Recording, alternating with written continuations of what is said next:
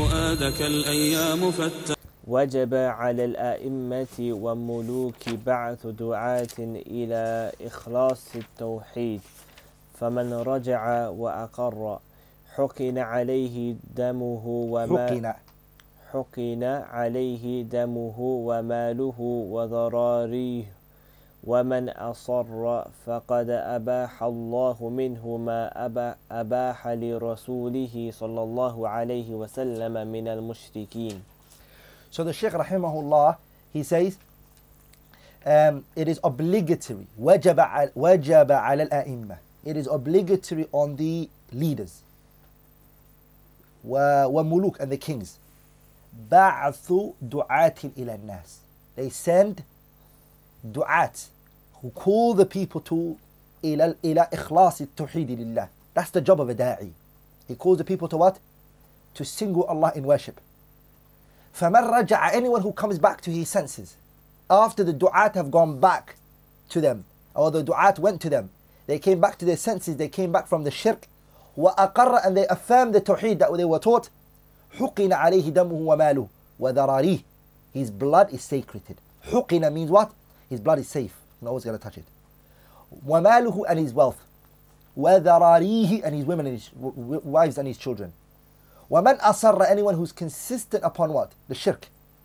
فَقَدْ أَبَاحَ اللَّهُ مِنْهُ, Allah has permitted from that person to be done to him مَا أَبَاحَ لِرَسُولِهِ صَلَّى اللَّهُ عَلَيْهِ وسلم مِنَ الْمُشْرِكِينَ, that which the most mushriks, it was permissible from them to fight with them. So here the Shaykh rahimahullah, he's pointing out a matter known as إقامة الحجة. The proof has to be established on the people, which is a matter that the scholars, they speak about a lot, which is called al-udhru bil-jahli. Can ignorance be an excuse from placing a person on takfir and etc. Inshallah ta'ala, first of all, we need to understand this qa'idah. This qa'idah needs to be memorized. Talib al-ilm has to have principles where he comes back to in order for the matter to not what? Have iddirab. It doesn't contradict for him. And that the student of knowledge is not just speaking because Fulan and Allan said it, but his answer on this issue is based upon what the ulama said and on qawa'id which the scholars have picked up from, which are qawa'id rasina. Or else you're going to be a person, when a scholar says something, you just follow that scholar because you like him. Okay? So this is the qa'idah which you need to remember, which is أَنَّ الْجَهْلَ, ignorance is what? عُذْرٌ شَرْعِي. It's a legislational excuse. The Sharia made it excuse. فَلَيْسَ ذَلِكَ عَلَى إِطْلَاقِهِ, and that is not unrestricted. Ignorance is the excuse that the Sharia placed, yes, but it's not unrestricted, it's restricted. So what is it restricted to? What is it that we have to observe? Here inshallah ta'ala, I'm going to mention what we need to look at. Number one, what we need to look at is نوعية المسائل. We need to look at the type of matter. Is it wuduhan or khafa'an? Is the matter something apparent, everyone knows it? Or is it from those detailed matters which needs a very good look? So we look at the issue that we have in hand. And based on the issue that we have in hand, the issue changes and it differs. And Imam al-Shafi'i rahimahullah, and Imam al-Shafi'i, as Ibn Hajar brought in Fath al-Bari, Imam al-Shafi'i said, explaining this issue, he said, لِلَّهِ أَسْمَاءٌ وَصِفَاتٌ, Allah has names and Allah has attributes. لَا يَسِعُ أَحَدًا, it is not permissible for anybody رَدُّهَا, to reject it. Allah has names and Allah has what? Attributes. It is not permissible for anybody to reject Allah's names and attributes. This is Tawheed, Tawheedul Asma'i wa Sifat. وَمَنْ خَالَفَ, anyone who goes against it, بَعْدَ ثُبُوتِ الْحُجَّةِ, after the proof is established on him, فَقَدْ كَفَرَ, he's a disbeliever. وَأَمَّا قَبْلَ قِيَامِ الْحُجَّةِ, as for before the evidence is placed on him, فَإِنَّهُ يُعْذَرُ بِالْجَهْلِ, ignorance would be made an excuse for him. Why? Because the Imam al-Shafi'i is looking at the mas'ala. He's looking at the mas'ala that is in hand, which is what? لِأَنَّ, because عِلْمَ ذَلِكَ, because the knowledge of this matter, which is al-asma' wa sifat, لَا يُدْرَكُ بِالْعَقْلِ, A person cannot comprehend it with their logic. وَلَا الرَّوِيَّةِ وَالْفِكْرِ. A person cannot come to a conclusion regarding this issue by what? By observation, by taking it easy. Some of the nusakh says ar-ru'ya, that's the correct way. And some say rawiyya, but the ru'ya seems right. By looking, by observing. It doesn't come around like that. هاي.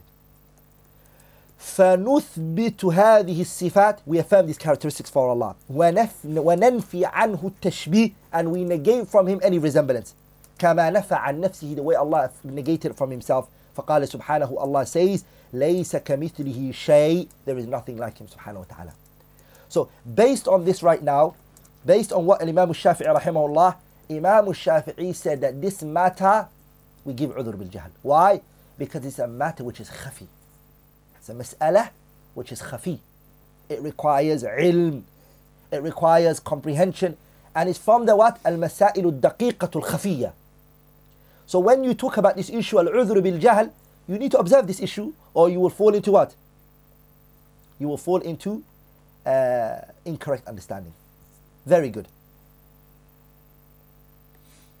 Muhammad ibn Abdul Wahhab also said at that first point, which is to look at the matter, whether it's apparent or not. The first point, Muhammad ibn Abdul Wahhab rahimahullah, he said, إِنَّ الشَّخْصَ الْمُعَيَّن, a specific person, إِذَا قَامَ, if it occurs from him, مَا يُوجِبُ الْكُفْرَ, if it occurs from him that which necessitates kufr, that which necessitates kufr, if it comes from him, فَإِنَّهُ لَا يُحْكَمُ بِكُفْرِهِ, he is not, kufr is not put on him. حَتَّى تَقُومُ عَلَيْهِ الْحُجَّةِ, until the proof is established on him. حتى until what? حتى تقوم عليه الحجة, until the hujjah, the proof is established. حتى until the proof is established on him. التي يكفر تاركها, in which the person who leaves it becomes a kafir. Until that proof is established. وهذا, pay attention, underline this. وهذا في المسائل الخفية, that is in matters which are hidden.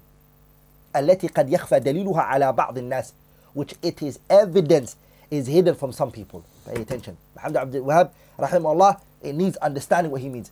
وأما ما يقع منهم في المسائل الظاهرة الجلية. As for if a person he falls in a matter which is kufr, but it's مسائل الظاهرة الجلية, apparent, it's open, it's one of those famous matters. أو ما يعلم, or that which is known out of what? من الدين بالضرورة, or it's known out of the religion by way of necessity. فهذا لا يتوقف في تكفير قائله. Muhammad ibn Abdul Wahhab said, we do not withhold from placing takfir on that person. This matter is واضح, that Allah is the only one you prostrate to. Allah is the only one you do ibadah for. This matter is معلوم من الدين بالضرورة. It is known out of necessity from the religion. Or it's from the masail which are what? Masail which are al-zahira, that are apparent, al-jaliyah. Good. Muhammad Abdul Wahhab and Imam al-Shafi'i rahimahullah with them. The next thing that we need to observe as well is that halul jahil, the situation pertaining to the person who's ignorant and his characteristics. What does that mean? It means that the people تتفاوت قوة وضعفا. The people, they differ in terms of strength and ability. They do. In terms of the comprehension of information. They differ. But not everyone is the same as the other person. We need to observe that. And it has to be what? It has to be looked into. Shaykh al-Islam ibn Taymiyyah said a speech talking about that matter. Ibn Taymiyyah rahimahullah, he said, لا يكفر العلماء من استحل شيء من المحرمات. لا يكفر العلماء. He said, they said, the scholars, they don't do takfir on a person who makes halal شيئا من المحرمات, something that's from the prohibited things. The ulama don't make takfir of a person. Like which person? لقرب عهده بالإسلام, because he newly entered Islam. They observed his situation. His characteristics, or what he is that he just entered Islam. And he's making halal for himself something which is what? It is haram. He's making halal for himself something which is haram. And why is he doing that? لقرب عهده بالإسلام. He is new to Islam. أو لنشأته ببادية بعيدة. Or he grew up in a outside, a badiyah means an open lifestyle, where he doesn't live amongst the ulama and the people of knowledge. فإن حكم الكفر لا يكون إلا بعد بلوغ الرسالة. That individual, kufr is not placed on him until the proof is established on him. وَكَثِيرٌ مِنْ هَؤُلَاءِ And a lot of those people قَدْ لَا يَكُونُ قَدْ بَلَغَتْهُ النُّصُوص A lot of those people, the evidences didn't reach them. الْمُخَالِفَةُ لِمَا يَرَاهُ Opposing what he sees. He's never seen an evidence that goes against what he's doing. وَلَا يَعْلَمُ أَنَّ الرَّسُولَ بُعِثَ بِذَلِكَ And he doesn't even know that the messenger was sent for this matter. So he's new to Islam. So this individual, what? It is obligatory that we distinguish that person. And we see what type of person he is. He just entered Islam. We what? But here we have to realize something. If a person, he hasn't heard this issue before, okay? He's unable to gain that knowledge. He hasn't got it. Hey, yeah? Or he can't comprehend it. The scholars, they divide it into a person who is jahil, is ignorant. And he doesn't have the ability to seek knowledge. Okay? He's unable to, or to understand. The scholars, they categorize it into two types. A person who is jahil, who is unable to seek knowledge and to understand it, and he loves guidance. He's really in love of guidance and the haqq. He loves the truth. Wherever it comes to him, he will take it. Okay? But he's unable to. The scholars, they say, وَهَذَا مَعْذُورٌ بِجَهْلِ That person is excused for his ignorance. And the evidence didn't reach him. He didn't hear anybody to explain it to him. He's a person who's a good-hearted person. Evidence didn't come to him regarding this issue. Now, he's in that place that no one's talking to, calling to it. The second one is al-jahil. He's ignorant. He's unable to gain knowledge, and he's also unable to understand it. He's unable to. But he doesn't even want to. He doesn't even want to gain it. لا إرادة له. He has no drive or anything. Rather, he goes against it. And he's pleased with his ignorance and his own affairs. He's happy with it. He likes the way he is. His nafs doesn't push him to wanting to go out of his way and trying to gain it. This individual, his situation is not like the previous one. Because they're different, those two. The third thing that we look into, inshallah ta'ala, is the situation or the bay'ah of the person. We look at the person's bi'ah that they live in, the lifestyle and the atmosphere and the environment that they live in. We distinguish between what? We distinguish between the places and the time where knowledge had spread, and in the places and the time where knowledge is low. Scholars will look at it. He lives in a society and a place where it's the Prophet sallallahu alaihi wasallam's da'wah is absent from there. He lives in the Amazon forest, for example. This individual is different. لذلك شيخ الإسلام ابن تيمية رحمه الله, he said about that individual, he said إن الأمكنة التي تفتر فيها النبوة لا يكون حكم من خفيت عليه آثار النبوة حتى أنكر ما جاءت به خطأ كما يكون حكمه في الأمكنة والأزمنة التي ظهرت فيها آثار النبوة. Shaykh al-Islam Taymiyyah says the places where the prophetic Nabiullah Muhammad sallallahu alaihi wasallam's risala is hidden and is not there. No one is not reached them. They live in a place where Islam, Muslims, they've never heard of it. They don't know anything of it. And they are upon the way that they are. Shaykh al-Islam ibn Taymiyyah, he said, the ruling pertaining to that and the place and the time where knowledge has spread and the Tawheed and the prophetic message has reached them, he says, يفرق, it's distinguished between the two. And he even said, رحمه الله تعالى, وكثير من الناس قد ينشأ في الأمكنة والأزمنة التي يندرس فيها كثير من علوم النبوات حتى لا يبقى من يبلغ ما بعث الله به رسوله من الكتاب والحكمة فلا يعلم كثيرا مما يبعث الله به رسوله ولا يكون هناك من يبلغه ذلك ومثل هذا لا يكون. ولهذا اتفق الأئمة على أن من نشأ ببادية بعيدة عن أهل العلم والإيمان وكان حديث العهد بالإسلام فأنكر شيئا من هذه الأحكام الظاهرة المتواترة فإنه لا يحكم بكفره حتى يعرف ما جاء به الرسول صلى الله عليه وسلم. Shaykh al-Islam Taymiyyah says a lot of people, they might be raised in a place or a time where Islam has perished. It's worn out. And the prophetic knowledge has gone. You see?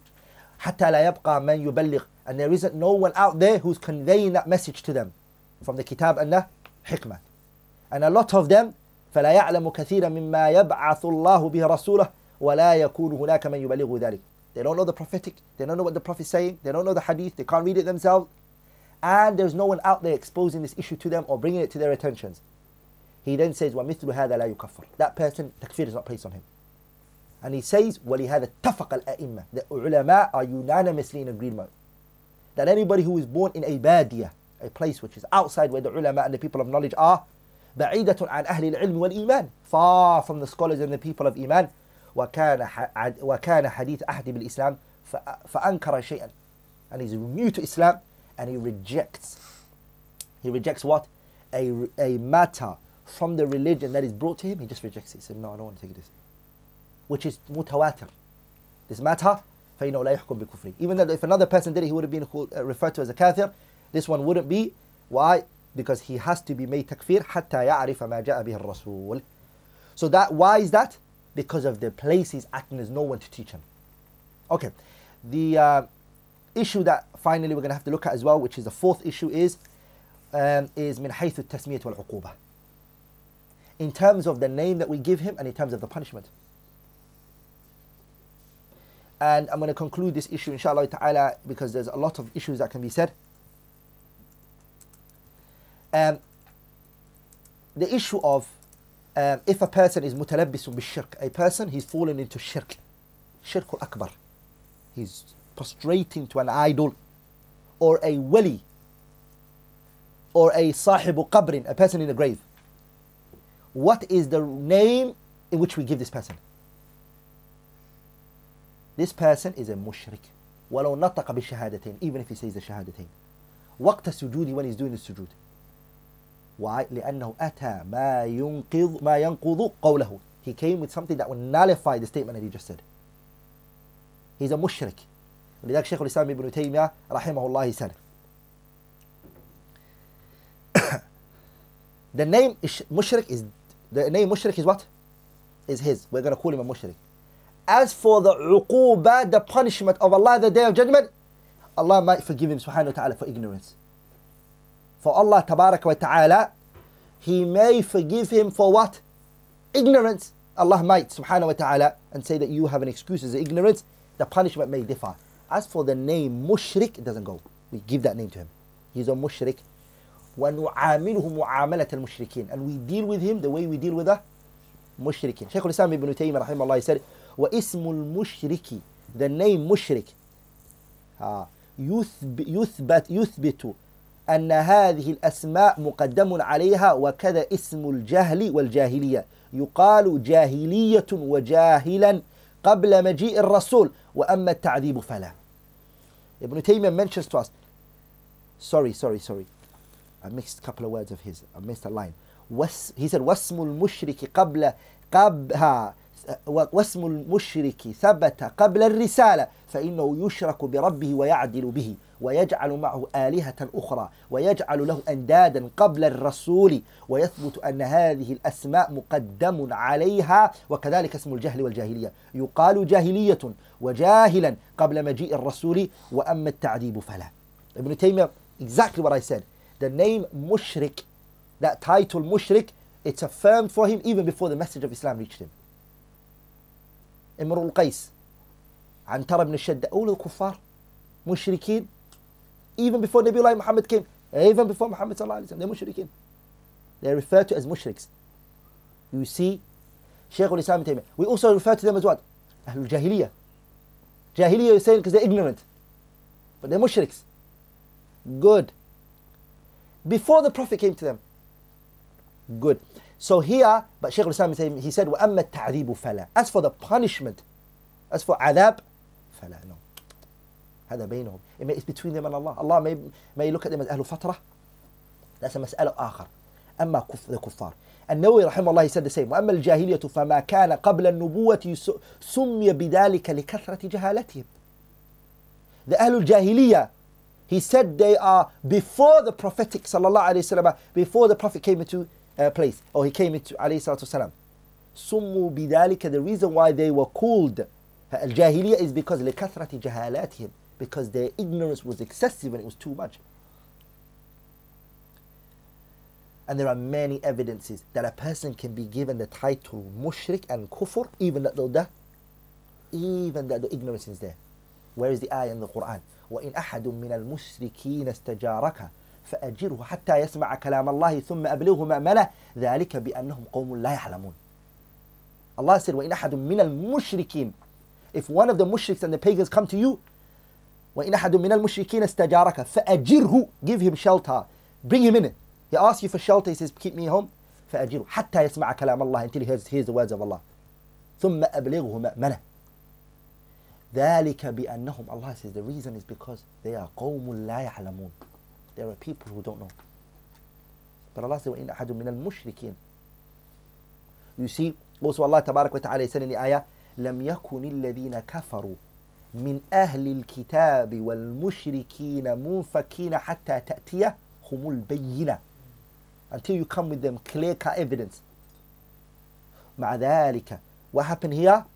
ثبوت وصف الشرك والكفر مع الجهل. So it's important that all of this was said to them when?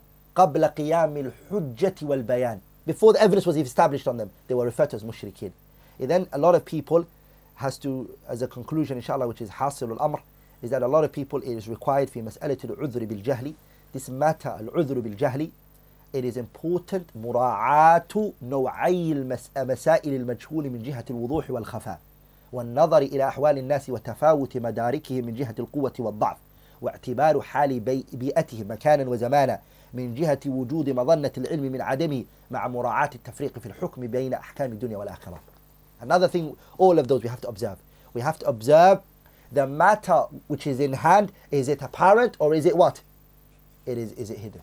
Is it from those masail which are khafi, hidden, that the person is falling ignorance regarding it? Or is it from those masail which are wadih, bayyina? It's important that we look into that issue. We also look at the people's comprehension. The people who are talking to, who are being spoken to, madarikihim min jihati, from the angle of al-quwwat wal-da'f, how their comprehension in terms of strength and power is. Also we have to observe the bay'ah that they're in, the bi'ah, and the surroundings and the environment that they're in terms of its timing and in terms of its place. If they look, people in the Amazon forest, we can't give them the same ruling as people who live in Somalia who are doing shirk. And every corner there are people who call into Tawheed. Or people who live in Pakistan who are doing shirk akbar. Their ruling is different. You see? Also we have to distinguish between what? If there are ulama who are present at that place who are distinguishing the matter. And we also finally, which is the fourth one, which is the last one, we also have to observe the worldly ruling that we give them and the hereafter ruling. In this world, they're mushrikeen to us. أما العذاب, as for punishment, فَهَذَا بَيْنَهُمْ وَبَيْنَ اللَّهِ. It's between them and Allah. قَدْ لَا يُعَذِّبُهُمُ اللَّهِ. Allah may not punish them for it. He might question them. He might test them the day of judgment. But for us, he is a mushrik. This name has to be given to him. This name has to be given to him. So this, I think, inshallah ta'ala, is the way to bring all the aqwal of Shaykh al-Islam ibn Taymiyyah, Muhammad ibn Abdul Wahhab, and the haqiqat al-amr. This mas'ala is not a issue which you could say, you can just say, yu'dhar or la yu'dhar. Excuse is given or is it not? But I think inshallah ta'ala with that tafsil, the matter is inshallah ta'ala, it makes it clear for the talib ilm, a student of knowledge, the person who's looking for the haqq. Na'am.